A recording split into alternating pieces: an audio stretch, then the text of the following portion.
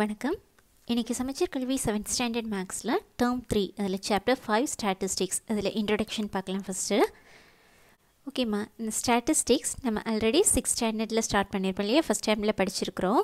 So அதில் உள்ள first பாயிண்ட்ஸை ரீகால் பண்ணிக்கலாம். ஃபஸ்ட்டு டேட்டான்னு என்னங்கிறத படிச்சிருப்போம் இல்லையாம்மா. டேட்டாங்கிறது கலெக்ஷன் ஆஃப் நியூமரிக்கல் இன்ஃபர்மேஷன். இப்போது நம்ம எதை பற்றி ரிசர்ச் பண்ண போகிறோமோ அந்த ரிசர்ச்சுக்கு தேவையான இன்ஃபர்மேஷன்ஸ், நியூமரிக்கல் இன்ஃபர்மேஷனை கலெக்ட் பண்ணுவோம் இல்லையா. அந்த கலெக்ஷன் ஆஃப் நியூமரிக்கல் இன்ஃபர்மேஷனை தான் டேட்டான்னு சொல்லுவோம். ஓகேயா, டேட்டானா என்னங்கிறத பார்த்தோம். நெக்ஸ்ட்டு கலெக்ஷன் ஆஃப் டேட்டா அப்படின்னா என்னென்னு படிச்சிருந்தோம். கலெக்ஷன் ஆஃப் டேட்டாங்கிறது அந்த டேட்டாஸை கலெக்ட் பண்ணக்கூடிய அந்த ப்ராசஸை தான் நம்ம கலெக்ஷன் ஆஃப் டேட்டான்னு சொல்கிறோம். ஓகேயா, ஓகேம்மா. ஸோ இன்ஃபர்மேஷனை நம்ம கலெக்ட் பண்ணக்கூடிய அந்த ப்ராசஸ், அதுக்கு ரிலேட்டடான சோர்ஸஸ்க்கு போய் டேட்டாஸை கலெக்ட் பண்ணுறோம் இல்லையா, அதை தான் நம்ம கலெக்ஷன் ஆஃப் டேட்டான்னு சொன்னோம். அடுத்து என்ன பார்த்தோம்னா டைப்ஸ் ஆஃப் டேட்டா. அந்த டேட்டாஸை வந்து 2 டைப்ஸாக சொல்லுவாங்க. ஒன்று ப்ரைமரி டேட்டா, இன்னொன்று செகண்டரி டேட்டா.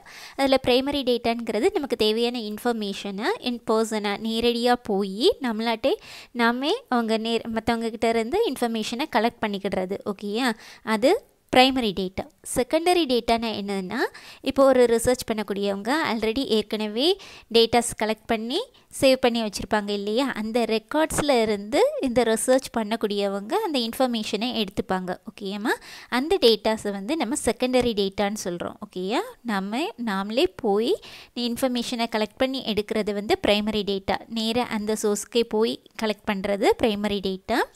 இன்னொருத்தங்க கலெக்ட் பண்ணி வச்சுருக்கிற டேட்டாவை நம்ம யூஸ் பண்ணுறோம் இல்லையா, அதை வந்து செகண்டரி டேட்டான்னு சொல்கிறோம்.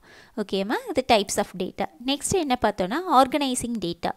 ஆர்கனைசிங் டேட்டாவுக்கு தான் நம்ம டேலி மார்க்ஸ் படித்தோம் இல்லையா. டேட்டாஸ் எல்லாத்தையும் நம்ம மிக்ஸ்டாக இருக்கும். ஓகேயா, ஏதாவது ஒரு டீட்டெயில் தேவைனாலே எல்லாத்தையுமே செக் பண்ண வேண்டியது இருக்கும். ஸோ அதுக்காக என்ன பண்ணுவோம், டேலி மார்க்ஸ் யூஸ் பண்ணியிருப்போம். ஓகே, டேலி மார்க்ஸ் யூஸ் பண்ணி அந்த டேட்டாஸை வந்து ஆர்கனைஸ் பண்ணி வச்சுருப்போம். இது ஏற்கனவே பார்த்தது. நெக்ஸ்ட்டு என்ன பார்த்துருந்தோன்னா ரெப்ரசன்டேஷன் ஆஃப் டேட்டாஸ். அதுக்கு தான் பிக்டோகிராஃப், பார்கிராஃப்லாம் படித்தோம் இல்லையாம்மா. இது 6th ஸ்டாண்டர்டில் படிச்சிருந்தது. இப்போது நமக்கு 7th ஸ்டாண்டர்டில் என்ன இருக்குன்னா சென்ட்ரல் டெண்டன்சி. ஓகேம்மா, ஃபஸ்ட்டு சென்ட்ரல் டெண்டன்சினா என்னதுன்னா, கொடுத்துருக்க டேட்டாஸ், குரூப் ஆஃப் டேட்டாஸ் இருக்குது இல்லையா, அதோட சென்டர் வேல்யூ, அதை தான் நம்ம சென்ட்ரல் டெண்டன்சின்னு சொல்கிறோம். ஓகேம்மா, இதில் நம்ம மெயினாக பார்க்க போகிறது வந்து மெஷர்ஸ் ஆஃப் சென்ட்ரல் டெண்டன்சி. அதில் மோஸ்ட் காமனாக நம்ம பார்க்கக்கூடியது மீன் அல்லது ஆவரேஜ்னு சொல்லுவாங்க. ஓகே, அரித்மெட்டிக் மீன் ஆர் ஆவரேஜ்னு சொல்லுவாங்க. Second one is mode, third one is median. இந்த 3 தான் நமக்கு கிளாஸில் பார்க்க போகிறோம். ஓகேம்மா, central tendency is a central value of the group of data. Okay ma'am. Next அந்த மெஷர்ஸ் ஆஃப் சென்ட்ரல் டெண்டன்சி, அதில் மோஸ்ட் காமனாக ரொம்ப இம்பார்ட்டண்ட்டாக பார்த்தோம்னா ஃபஸ்ட் 3 கொடுத்துருக்காங்க நமக்கு. First one is arithmetic mean. Arithmetic மீன்னு சொல்லலாம், ஆவரேஜ்னு சொல்லலாம். ஓகேயா, அரித்மெட்டிக் மீன், இதுக்கு ஃபார்முலா இருக்குது. Arithmetic mean கண்டுபிடிக்கிறதுக்கான formula sum of all observations divided by number of observations. ஓகேம்மா, இந்த ஃபார்முலா படிச்சுக்கோங்க. arithmetic mean is equal to sum of all observations divided by number of observations. ஓகேம்மா. next measure of central tendency is mode. first பார்த்தது arithmetic mean or average, second பார்க்குறது mode. modeனா என்ன?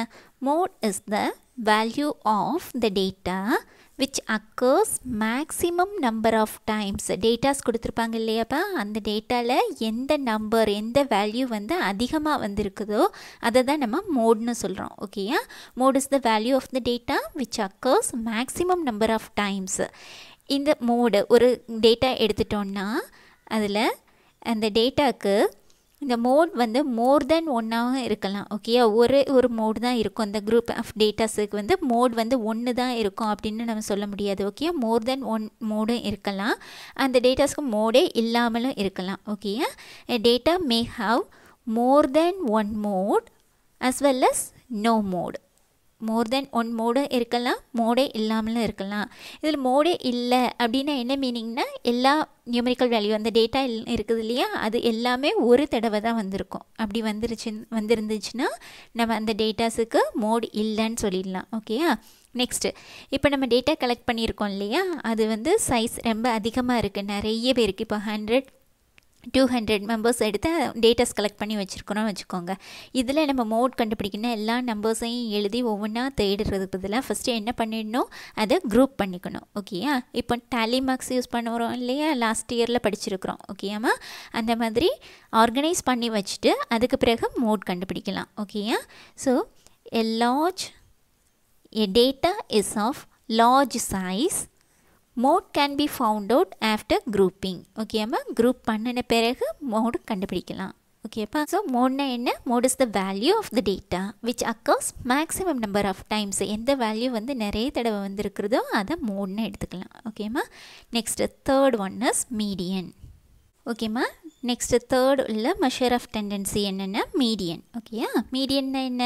Median is the middle most value of the given datas கொடுத்துருப்பாங்க இல்லையாம்மா, அதில் உள்ள middle இருக்கக்கூடிய value தான் மீடியன்னு சொல்கிறோம். ஓகேயா?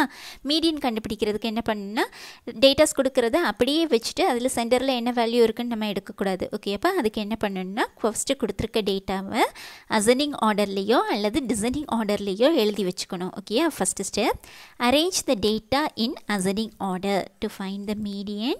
First step, arrange the data in ascending or descending order. Ascending or descendingல order பண்ணி வச்சுக்கணும். நெக்ஸ்ட் அதில் ஒரு 5 or 6 கொடுத்துருந்தாங்கன்னு வைங்களேன், அதில் ஈஸியாக கண்டுபிடிச்சிடலாம் இல்லையா?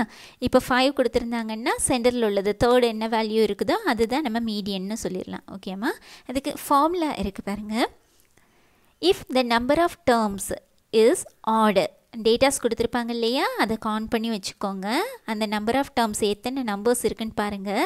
அது ஆட் நம்பராக இருந்துச்சுன்னா மீடியன் கண்டுபிடிக்கிறதுக்கான ஃபார்முலா +1/2th டேர்ம். ஓகேம்மா? இப்போ 5 நம்பர்ஸ் இருக்குன்னு வச்சுக்கோங்க. ஓகேயா? So 5ங்கிறது add number. ஸோ 5 + 1 என்ன? 6. 6/2 3. அந்த தேர்ட் டேர்ம் தான் நமக்கு மீடியன். ஓகேயா? அதுவே கொடுத்துருக்க நம்பர் ஆஃப் டேர்ம்ஸ் வந்து ஈவன் நம்பராக இருந்துச்சுன்னா எப்படி கண்டுபிடிக்கணும் மீடியனை? Average of n/2th and n/2 + 1th term is the median. Suppose அதில் 8 நம்பர்ஸ் கொடுத்துருக்காங்க, டேட்டாஸ் வச்சுருக்கிறோம், 8 டேட்டாஸ் இருக்குது. ஓகேயா? நியூமெரிக்கல் வேல்யூஸ் இருக்குது. இதில் நம்ம எப்படியாக்கும் சென்டர் வேல்யூ கண்டுபிடிக்கணும்? அதுக்கு என்ன பண்ணணும்? n/2th term, என்னங்கிறது 8. ஓகேயா? 8/2 என்ன? 4. 4th டேர்மையும் next n/2 + 1, that is 8/2 என்ன? 4. 4 + 1 5. 5th term. இந்த 4th term 5th term இந்த ரெண்டு நம்பர்ஸோட ஆவரேஜ் தான் நமக்கு மீடியனாக கிடைக்கும். ஓகேம்மா? சம் செய்யும்போது ஈஸியாக புரியும். நீங்கள் ஃபார்முலா மட்டும் படிச்சுக்கோங்க. ஸோ மீடியனுக்கு ஃபார்முலா ஃபஸ்ட்டு நம்பர்ஸை அசெண்டிங் ஆர்டர் டிசெண்டிங் ஆர்டரில் அரேஞ்ச் பண்ணி வச்சுக்கணும். நெக்ஸ்ட்டு நம்பர் டேர்ம்ஸை பார்க்குறோம். ஆட் நம்பராக இருந்துச்சுன்னா n + 1/2th டேர்ம் தான் மீடியன். ஈவன் நம்பராக இருந்துச்சுன்னா n/2th and n/2 + 1th டேர்மோட average தான் மீடியன்.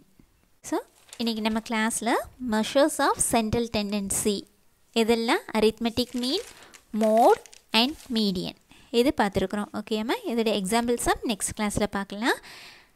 இன்றைக்கி பார்த்த கிளாஸில் ஏதாச்சும் டவுட்ஸ் இருந்துச்சுன்னா கமெண்ட் செக்ஷனில் கொடுங்க, சால்வ் பண்ணி கொடுக்குறேன். தேங்க்யூ.